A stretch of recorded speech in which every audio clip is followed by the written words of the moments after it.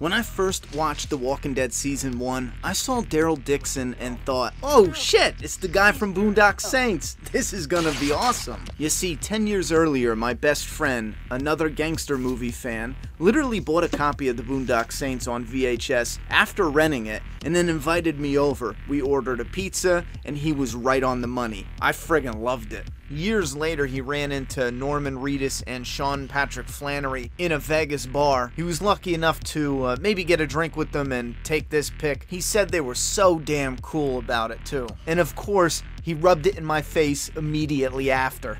This video is dedicated to you, bud. Initially, it was regarded as one of the hottest scripts in Hollywood. Writer-director Troy Duffy got a huge first-time director deal from Miramax. He pissed them off somehow and was almost totally blacklisted from Hollywood. The movie would eventually get made, but distribution took a hit because of the feud with Harvey Weinstein combined with the Columbine shooting. That latter one is as dumb as it sounds, since the only connections are a black coat and guns, but it got a super limited release. Only 5 theaters for 1 week. But then it exploded in video sales, growing a large cult following. A sequel would end up coming out in 2009 called All Saints Day. To get me to review that one, you're gonna have to donate a lot or put a gun to my head. And we always have those rumors that don't die about a third movie or a show, an origin show, but the director is notoriously difficult to work with, so if you're interested, I wouldn't hold my breath.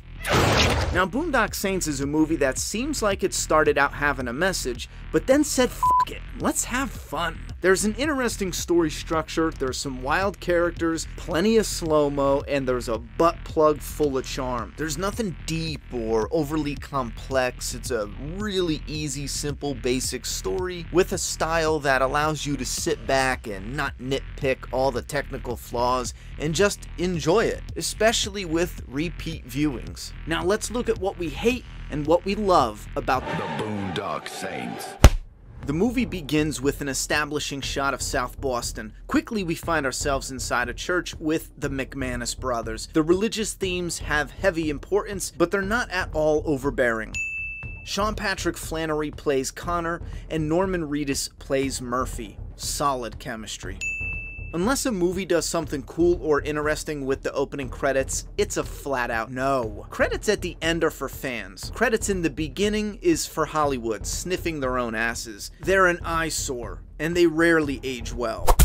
Rule of thumb? In the early 1900s, it was legal for men to beat their wives, as long as they used a stick no wider than their thumb. Holy shit, she's a Twitter Terminator sent back in time from the year 2019 to terminate this movie before it starts. That was close. For real though, that rule of thumb part is bullshit. Yes, years ago, a lot of feminists believed that BS, but it has since been debunked. Less than 9 minutes in and we got our inciting incident. The MacManus brothers with some locals are threatened by the Russian mob. They are buying the surrounding properties and they want the bar to close early. That by itself is enough to start a fight. Ready to watch a bar brawl, but we transition to the next day. Interest perks, knowing this is all connected somehow, but it's a strange scene and it hooks us. Detective Greenlee is almost always wrong. Here he comes up with this wild-ass theory that's very unlikely. The actor does a solid job playing a character that's out there, and he's not annoying with it.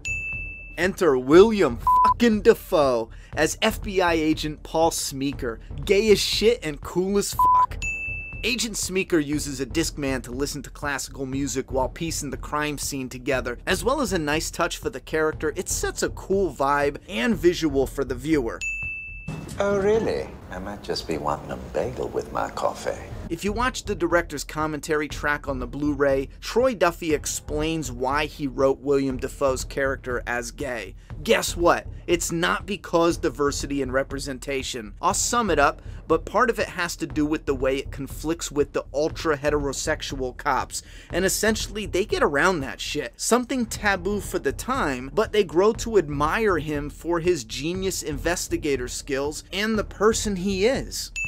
And serial crushed by some huge friggin' guy. They're scared, like 2 little bunny rabbits. So the only thing we can do is put a potato on a string and drag it through South Boston. Thanks for coming out. You'd probably have better luck with a beer. Detective Greenlee being wrong repeatedly adds to the playful style to the story. The movie is loaded with moments with similar charm.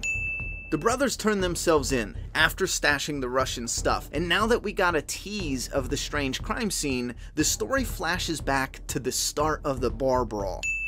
Rocco kicks things off, but they ADR him finishing his sentence after getting smacked in the cocksucker. There's no way he's gonna keep talking through that. Dick! Her face looks like an egg! So that's how he got the butt bandage. I come here to kill you, but now I kill your brother. Okay, Ivan's gonna kill Murphy, so why doesn't he just kill him right here? 0 witnesses and it's a squatter's building. He brings him outside? Why? Who knows how many people could see or hear it, and then see it. That look. Connor beats on the toilet and hell yes, you feel it. Seriously, that scene has some weight to it. It's gotta be a real toilet.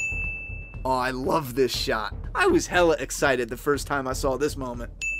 I hate to ruin the vibe. We're having so much fun, but he chips the toilet when he beats on it. I know, it's small, but it's really noticeable. It gets chipped. Next shot, it's not chipped. Listen, I appreciate the tiny budget. I think it was only $5 or $6 million, so I get it. And there's a butt plug ton of tiny errors that I'm not counting. You can see a guy in one of the shots. You can see a guy that's just throwing the toilet after you already showed us the guy in the air after jumping off the fire escape. And there's tons of other continuity mistakes that will not be flawed. That's not the point of this series. We will focus on the ones that are easy to notice and potentially more distracting. The falling prop doesn't have the main hole and then just a flat top when it hits the guy. It doesn't shatter anything at all like a toilet. Trust me, one flaw is kind. There's like a dozen here alone. Okay, the Russian's gun clearly shoots straight down and not into the side of the dumpster with the bullet hole. And yes, the fall is too high. He'd be jacked up way worse than a limp, and don't give me that it broke his fall nonsense. It's too tall. With that out of the way, I friggin' love this scene, flaws and all. But it's okay with me if your friends sleep over. Willem Dafoe rocks. This scene takes 5 seconds, but it solidifies their relationship. Rocco made sure, without being asked, to get their necklaces because he knows how important they are to Connor and Murphy. There was supposed to be a dream sequence here, but the budget said no! So we got this cheesy symbolic baptism. I prefer the very subtle look that they share. It says, "Something changed." The pager they stole from the dead Russians goes off, directly leading to the next story beat. Connor uses Russian to get info that keeps the story flow smooth. This was set up previously, showing the brothers are smart and they speak several languages. Ha! Ron Jeremy as a mean Elvis. I shouldn't have done that. You're not supposed to tell a guy you gotta kill him no more. Taking all the fun out of the job. Excellent casting. I'll have a Coke. Ah, the 1990s. When bad guys can crack racist jokes without offending someone on Twitter. Tell me one more. What? I love this look he gives him. Rocco is fantastic. He is consistently great in every scene he's in. It's established that the brothers are poor, however they steal guns, money, and jewelry off of the Russians, and that explains how they can afford this amazing shopping spree. The money looks terrible though. If I ever win the lottery. 1990 sleek. Combined with the score, this shot is fire.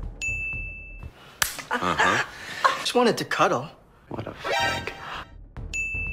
We know the brothers went to take out the Russians. Well, more Russians. And yet again, we cut to the crime scene aftermath, and it is enjoyable as hell watching them put it all together. And because of the comedic and fun style, I'm not gonna flaw the unrealistic forensic procedures. Willem Dafoe on top of the couch, it utilizes that space beautifully. Is that a sleeping mask with some gunk on it?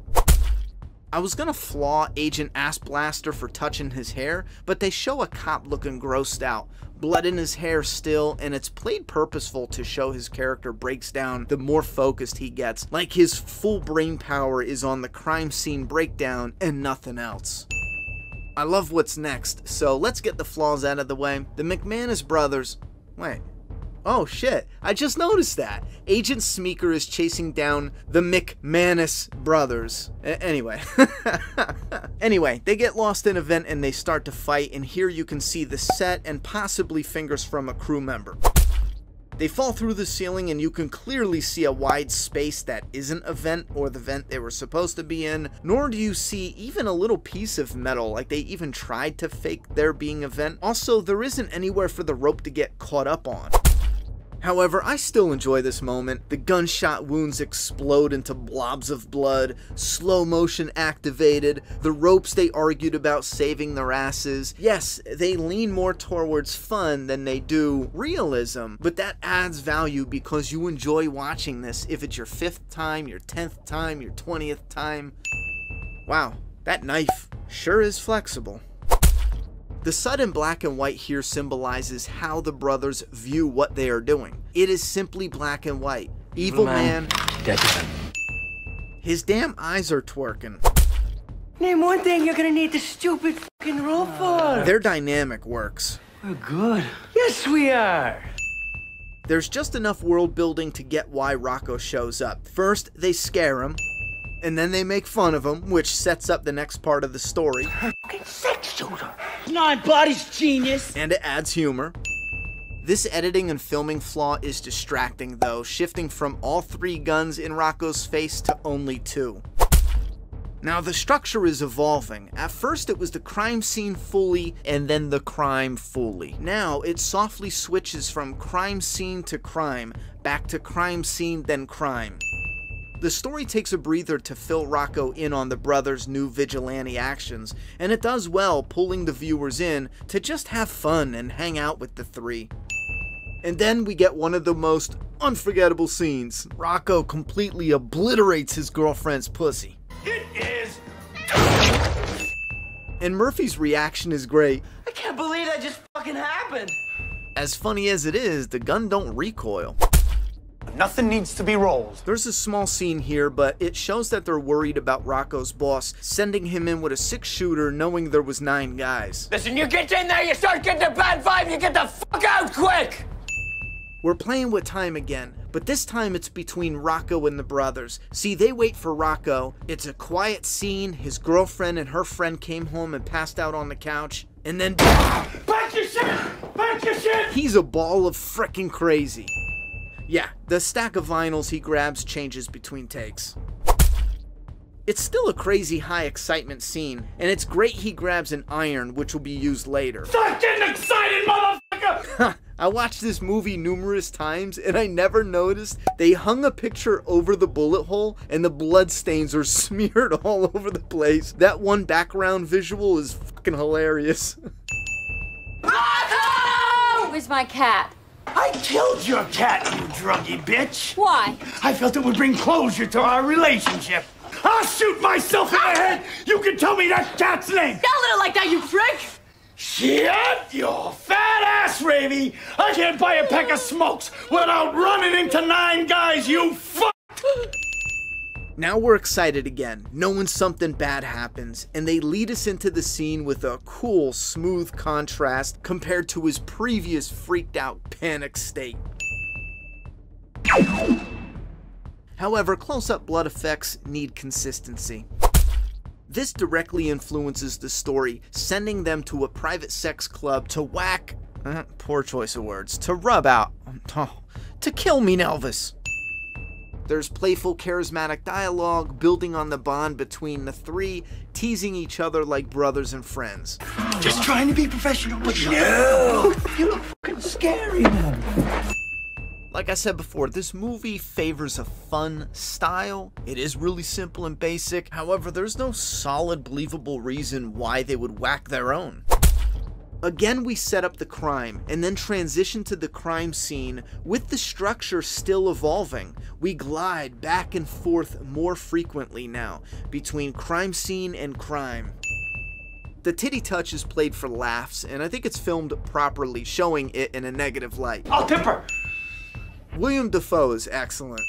It's a family prayer. My father's father before him, it's that sort of shit. See? Quick, relevant scene that doesn't beat us in the head or spoon feed us information. Now listen, I see El Duce and the Duke as two different nicknames, not a translation mistake, cause Duce means the leader. Anyway, embracing the over-exaggerated style, we understand within seconds this is a dangerous threat to our leads. Suppressors are supposed to quiet the bang and greatly reduce the flash, so this doesn't work. It's a cool flashback though, getting the terrified point across, looking good visually, and that stare is the cherry on top. Rocco is already terrified, and the dude's just staring at him. This transition is exciting. House is all shot to shit, car riddled with bullet holes, looking like the Bonnie and Clyde car, and you got multiple handguns in the street. Now things heat up and Agent Smecker calmly explains what went down based on the evidence, except this time he's right there with them, blending the crime scene with the crime, and in some very cool visual ways. My favorite is the gun hands moment. The whole thing is my favorite, but that one in particular is awesome. So many memorable moments jam-packed into the action, setting up a false sense of security before revealing the big "they are fucked" moment. Now they're staring at 6 men with guns drawn. It was a fucking ambush. There was a firefight! Even separated from the action, Willem Dafoe comes close to stealing the show, just with his energy and expressions as the crime scene conductor. Hands down, this is one of the greatest moments in the movie.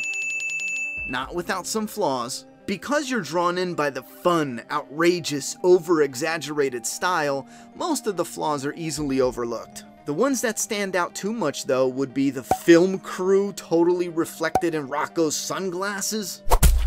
Or how about the big threat just runs away, like literally just runs away down the street, and that's probably why they don't show it, because that takes away from how badass he's supposed to be. And it's a cool touch having them spray chemicals on the DNA evidence they leave behind, but it's just too unbelievable that they don't miss any tiny little spots on the leaves or the ground, the walls, I mean somewhere. And add this to the fact that later on, the cops could have just helped destroy the evidence. Maybe they made it so the chemical, I think they use ammonia in the movie, maybe it slows the process down and gives the cops time to destroy the evidence. You get what I'm saying? Detective Greenlee has been wrong every single time. What if it was just one guy with 6 guns? Until now, and a fried Agent Smecker just blows him, brushes him off. I'm not sure why the editor put this together out of order. It's still an awesome scene. Unfortunately, no. Burning the wounds wouldn't fix it. Now this is a scene that I always see highlighted as a flaw, where you can see Connor's fingers too early, but that's just not true. See, Connor uses his finger to start moving the divider, and then once there's enough room, he sticks his fingers in through the mesh, slides it down a little bit, goes as far as the mesh can stretch, and then he takes his hand out, puts his hand back in, and slides the divider down again. That's why you see his hand poking in and out. He's sliding that divider to get it all the way open, so he can pull Rocco's big dumb head all the way in, getting him nice and neck deep inside his box. Anyway, this is needed to show the agent's conflict. You gotta give him credit because it's done without a dull moment. Unfortunately, we cut right to them at the end of a conversation, and it's a bit jarring. We just needed a small scene where Agent Smecker gets the call. Then there's a second scene that feels missing, leaving the story flow a touch jarring. Yes, on the phone the brothers mention hitting the boss at home. We're gonna hit Papa Joe tonight, right in the comfort of his own home. And then the retired mobster lets it out that the boss has all his men at the house. He's got every gun in the city up there. Up his house. We only hear that they've been caught. We got him. They tried to get in through the basement. Even a small scene would have been fine. Ominous, walking up to the house. And this doesn't have anything to do with subtlety. This has to do with a jarring story flow. On the flip side, it gets dark and serious quick. There's a fantastic death scene. The score pushes in. The slow-mo gets activated without dragging it out. And then they hit you with it. The boss's excuse for leaving, though, is lame. No! I am going. Deal with it. How would El Duce know they're here? Why would he kill those that hired him? If he kills all mobsters, then how does a mobster hire him? Shouldn't the boss be ready and nervous anyway? This could have been handled better just by saying the boss is like, take care of it, man. Different dialogue. Not even a new scene.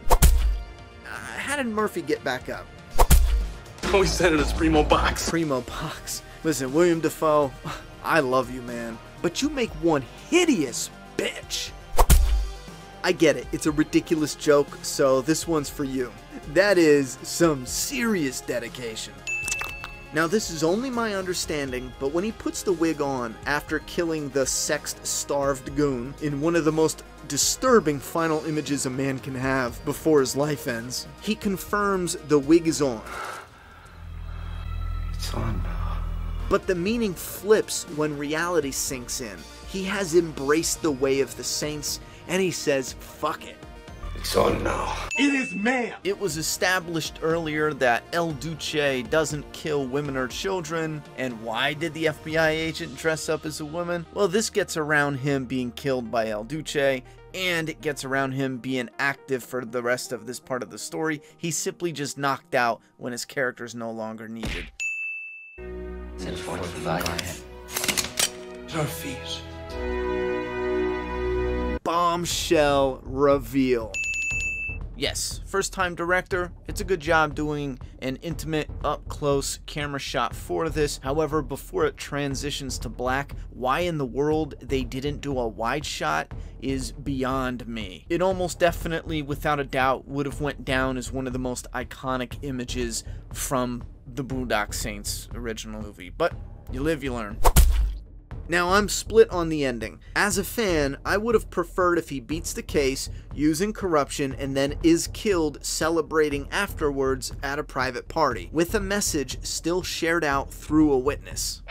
Even though this feels a tad rushed, the surprised reveal that the cops are helping put a smile on my face. They're sick of the most evil and corrupt men going free.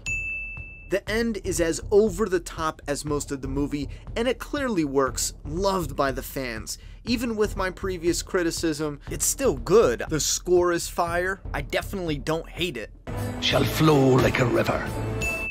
We come full circle, and the walk is important because it's showing the two brothers beginning their vigilante journey and then reunited with their father, leading the way, El Duce, translated to leader, coming full circle, finishing their story arc for this part of the movie, signifying until they are wiped out, they will eliminate evil.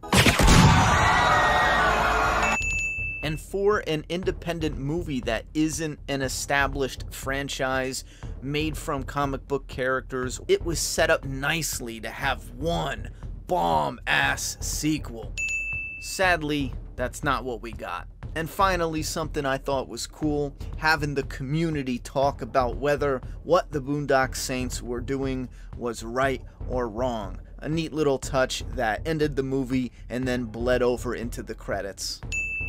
And that is The Boondock Saints, a movie that is unfairly blasted by critics, crying it doesn't have perfect Boy Scout heroes, or a message that highlights a solid moral compass. All I have to say is, go get laid, you punk bitch. The Boondock Saints is fun. It's fun as hell. We should be supporting variety in entertainment. Variety. We can have our deep movies, and then we can have our fun, over-exaggerated, share it with your friend, this is some crazy shit type movie. And that's why the Boondock Saints exploded on home video. This was something different. Removing the F's from the A's gives us the final score of 71. And if you're new here and you're a huge Boondock Saints fan, relax. The scoring system is different from the normal that you might be thinking from 0 to 100. That's not the case at all. Anything positive is considered above okay. Bad movies will drop into the negatives. So to give you a better perspective, think about -100 to +100 as your scoring gauge. We do go above 100. I'm just giving you a different perspective, because if you're thinking 0 to 100, you're going to be way off. Check out the previously released Train to Busan and stay tuned. Next, Bone Tomahawk. Want to help get these released quicker? Join the Map Mob on YouTube or on Patreon. Links will be in the video description, and thank you very much to the following supporters.